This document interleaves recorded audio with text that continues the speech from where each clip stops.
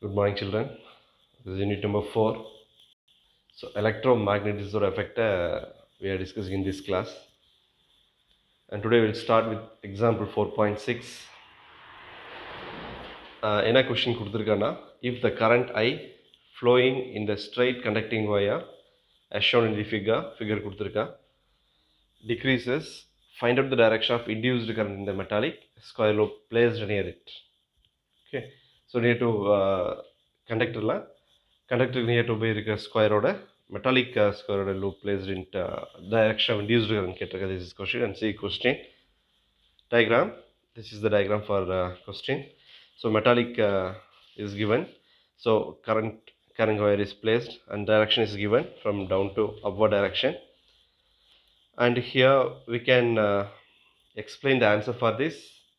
So to find the direction of induced current, we can use the statement from Fleming's right hand rule.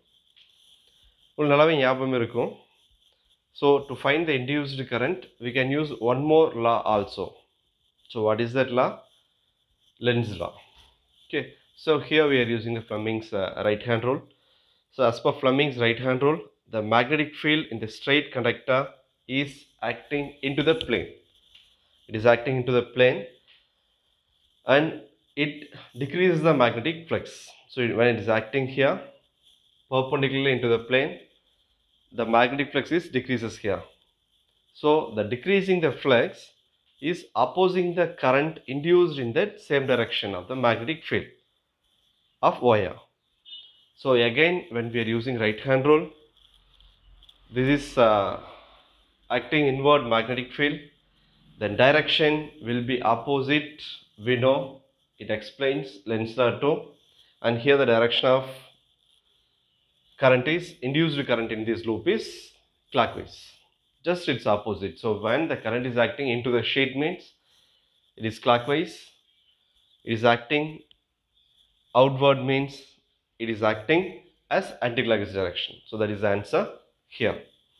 And next there is an activity.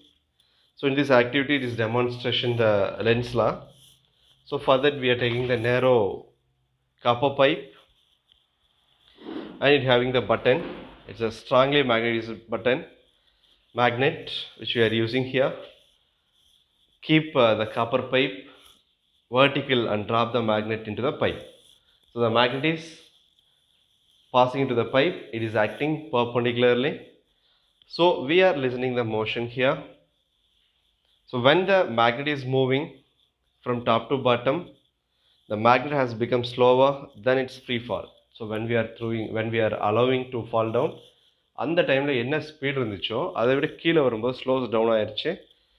So it explains this copper pipe is trying to reduce the speed, trying to reduce the original speed of or original motion of the moving magnet.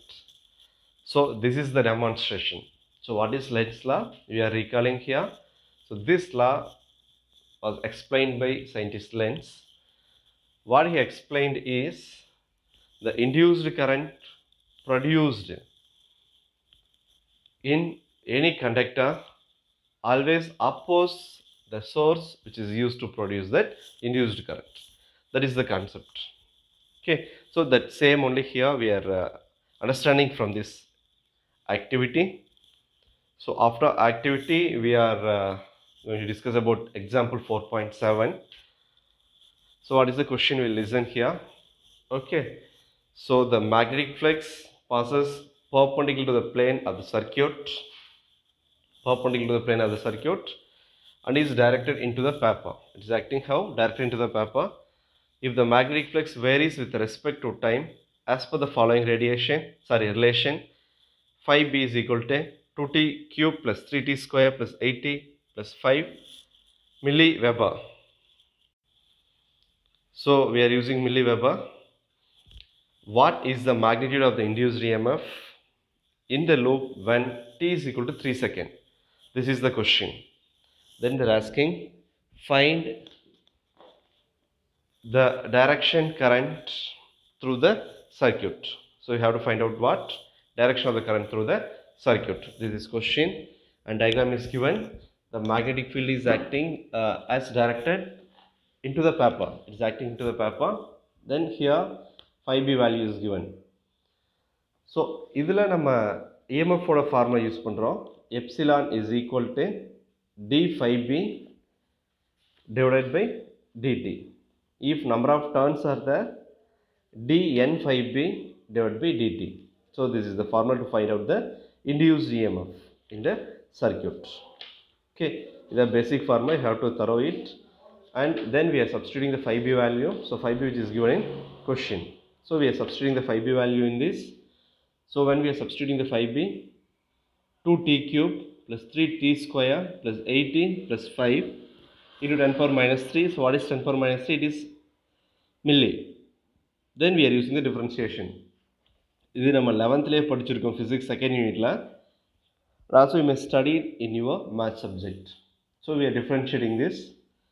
அப்போ இங்க என்ன ஆகும் அப்படினா 2t cube பண்றது. So we know, once again I am recalling the formula, x power n நம்ம differentiate பண்ணோம் அப்படினா the formula will become as n x power n minus 1. This is the formula.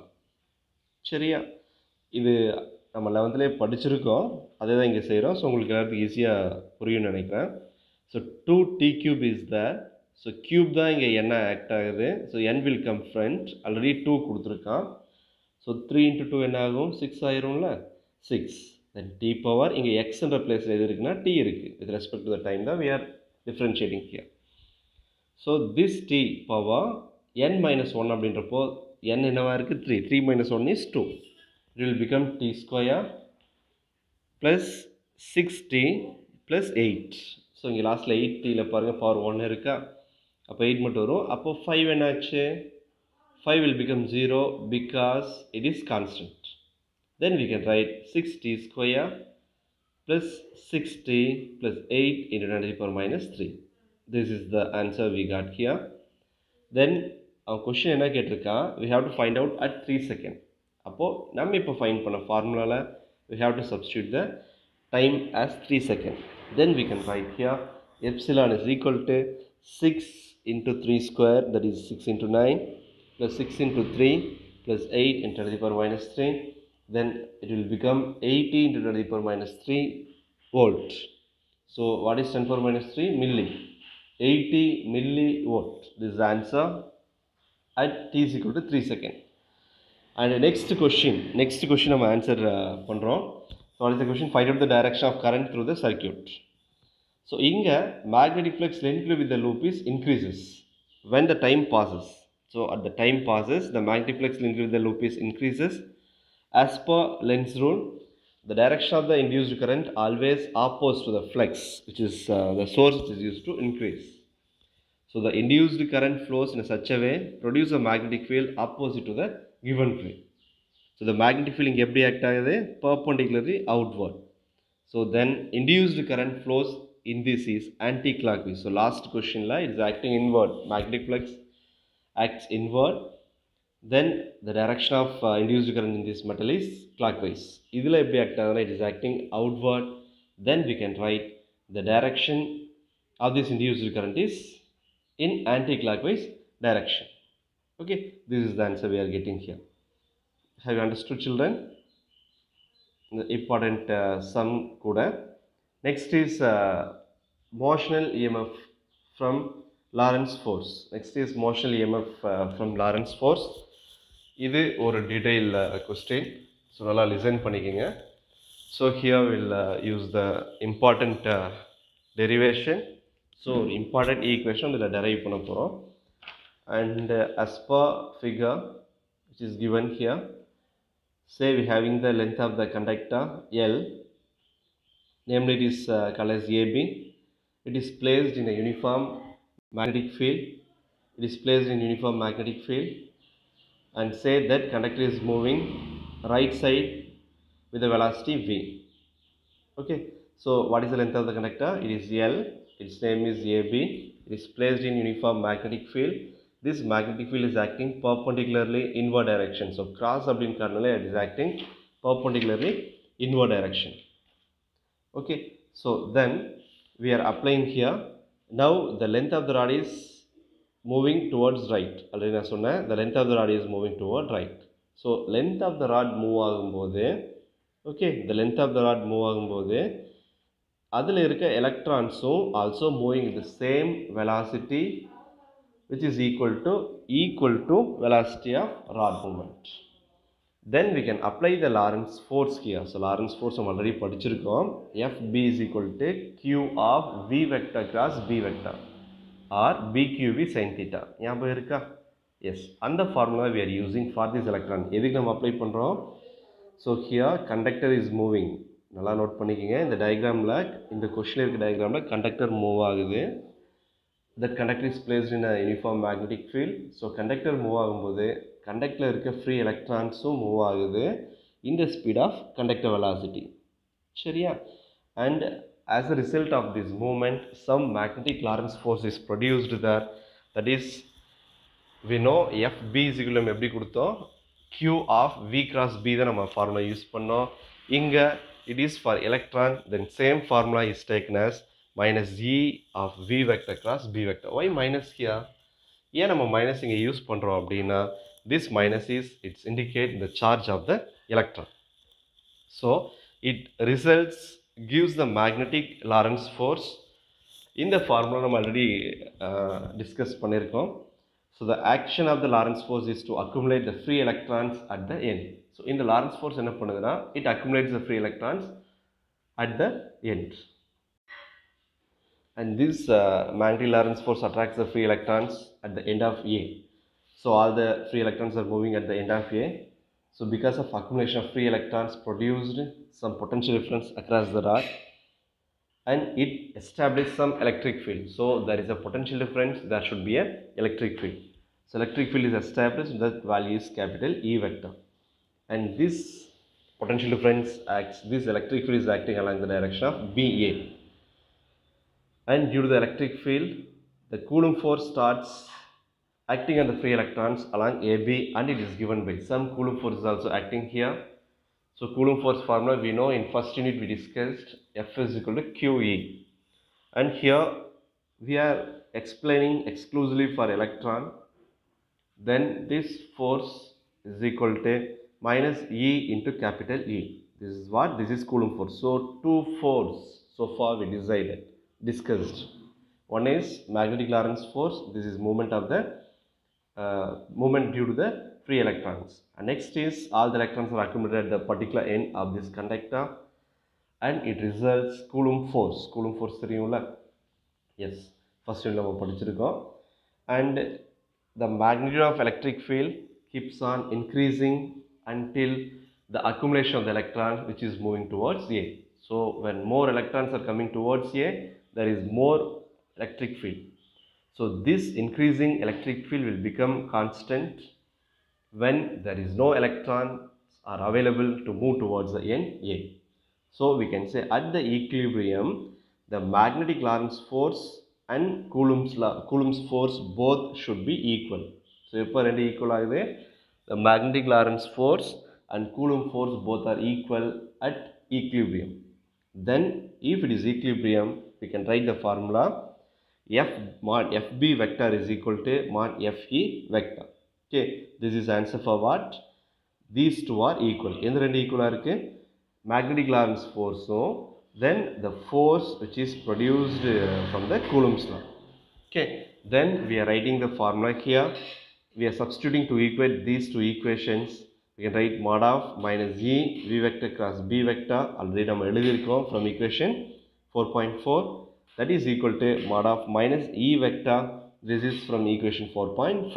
These two are equated. Then we are expanding this equation. That is B E V sin theta. Okay.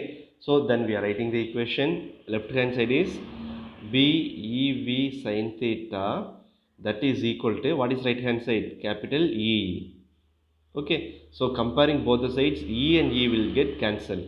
E and E cancel achna. Rest we can write here as VB sin 90 degree is equal to E because here the angle is 90 degree. Then we can write VB sin 90 degree that is equal to capital E and sin 90 is 1. Then we can write the equation VB is equal to capital E. Okay. And next we are considering the potential difference between the two ends of the rod. So when we are considering the potential difference between the two ends of the rod, then we can write V is equal to capital E into L. இந்த formula நம்ம எதில் use பண்ணியிருக்கோம், unit number 2ல use பண்ணியிருக்கோம். Okay, so potential difference is equal to E into L. So when length is constant means the potential difference is directly proportional to E, electric field. Okay, and if the electric field is constant அப்படின்றப்போ the potential difference will change according with the length. இது நம்ம second யூனிட்ல பார்த்துருக்கோம். Then here we are substituting. So V is equal to EL நம்ம second யூனிட்டோட formula use பண்ணியிருக்கோம். In this U we are E we are substituting from this equation number 4.6. Then this equation we are getting capital V is equal to VB into L. Okay, and here the Lorentz force of the free electrons is responsible to maintain this potential difference. So in the potential difference yaar maintain பண்றானா with the help of Lorentz force. Then we can write this V can be written as here the potential difference is produced due to the Lorentz force. Then we can say it produces an EMF. That equation can be written as epsilon BLV. So the same equation is written as BLV here. This is equation number 4.7. And as the EMF produced in this due to the movement of the rod. So if there is no movement of the rod, there is no production of EMF. So we can say this EMF is produced due to the movement of the rod. Then we can say this is called as motional EMF. So what is this for? This is called as motional EMF. So if the ends of A and B are connected by an external circuit means, these two ends are connected by the external circuit means, the total resistance can be written here from the Ohm's law. So what is Ohm's law? V is equal to IR. Then what is I? I is equal to V divided by R. Okay, and here V is taken as produced EMF because of movement of the rod. Then V can be substituted here as epsilon. So then here we are writing the same formula as I is equal to epsilon divided by capital R. So what is the epsilon we got from this derivation? That is equation 4.7 is BLV. Then we can write BLV divided by capital R. Okay, and this current value which is flowing in this conductor, this is called as induced current, and the direction of this induced current can be found with the help of right hand thumb. Okay, the direction of the current which is produced in this can be produced with the help of what? Right hand thumb rule. So using that rule we can apply here to find the direction of this conductor. So from this derivation, in this explanation we found that. So we will see that, we'll discuss that briefly. In uniform magnetic field, the rod is moving. When the rod is moving, the free electrons also moving. So it produces electric field, and so it is moving. So because of the magnetic Lorentz force, some force is created. So all the electrons are moving towards the edge A. It produces the electric field. It produces the potential difference there. So when the electrons are moving, the potential difference or electric field are increases. It's become equilibrium. It will become equal. So when it will become equal, when the production of electric field or increases or decreases, or we can say when it comes constant. So we are equating both the equations. Then we are substituting both the previous formulas. So magnetic Lorentz force formula நம்ம already படிச்சிருக்கோம் தானே. Then we are substituting in this last unit நம்ம படிச்சிருக்கோம். We are substituting in this, and Coulomb's law பார்த்தா first unitல படிச்சிருக்கோம். Then one more formula for potential from the unit number 2 we used the formula V is equal to EL. எல்லாமே substitution பண்ணி then we found epsilon is equal to BLV. At last we got the current value I is equal to BLV divided by R. Okay, and the direction of the current we can find with the help of right hand thumb rule. Okay, have you understood children? இதுதான் இந்த important question answer. இது ரொம்ப important. ஃபுல்லாக தரவு பண்ணி வச்சுங்க. Okay, and children you mark homework question answer for today's class from here to up to here, including this figure 4.9 also included. So explain about motional EMF from Lorentz force.